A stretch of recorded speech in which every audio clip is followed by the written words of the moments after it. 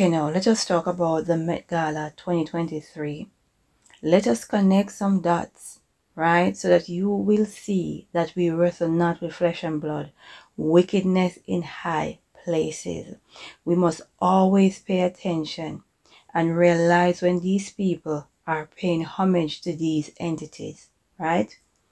No, 3 look on the red carpet caught my eyes.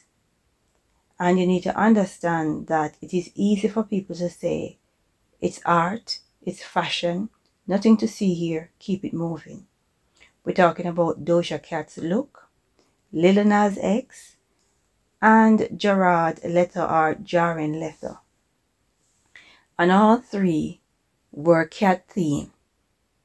Now the first thing that came into my spirit is the ancient Egyptian goddess Sekhmet. Now, over here we believe that Sekhmet is nothing more than Astaroth in ancient Egypt. Let us connect some dots and hear what the expert has to say about this particular ancient goddess that we believe these 3 celebrities were paying homage to, right? Because after all, these entities, they are back, right? Whether you want to believe it or not, they are back, and their spirit is busy influencing and roaming this earth. Let us get into this. A goddess of war and the destroyer of the enemies of the sun god Ra. Sekhmet was also associated with the disease and with healing. Pay attention. Now, this particular cat goddess is associated with the disease and the healing of the disease, right? And where did we see where we have a major disease and all of a sudden we have the cure? Understand how they operate. Let us continue. She was called the Eye of Ra. She was known as the Lady of Pestilence and the Red Lady.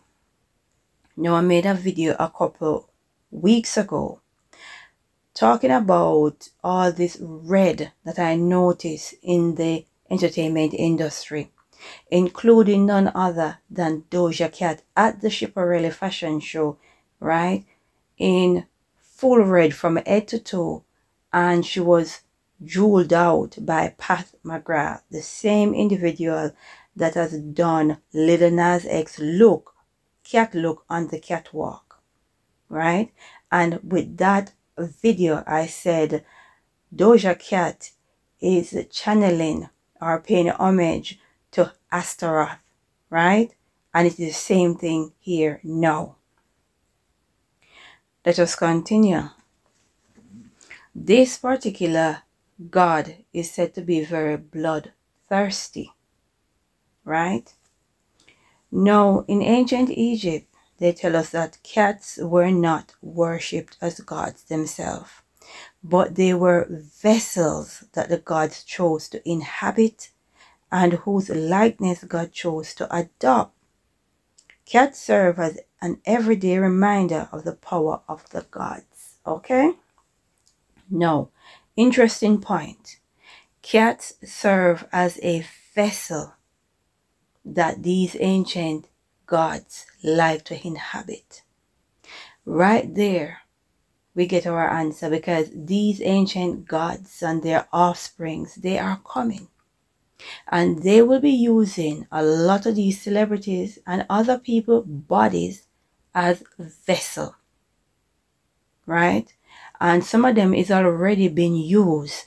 These ancient deities, right? They are using celebrity bodies already as vessels. So therefore, these people are paying homage to this evil, wicked deity right in front of our very eyes, and many probably think it's just fashion. Another thing about cats, according to Greek historian Herodotus, the Egyptian would shave their eyebrows as a mark of respect when mourning the loss of a family cat. And we also see where Doja Cat, right, shaved their eyebrows a couple months ago. So definitely we can connect the dots and understand this is not pure entertainment. This is not pure fashion. They are not being creative. They are sending you a message. These entities, they are coming back, and they'll be using humanity, some of us, our bodies, as vessels, right? And definitely one of the biggest one that we should pay attention to is Astaroth, because the spirit of Astaroth is everywhere, right? We need to pray. We need to ask the Most High for guidance and protection, because we're certainly going to need it. Let us pray and say, glory be to the Most High.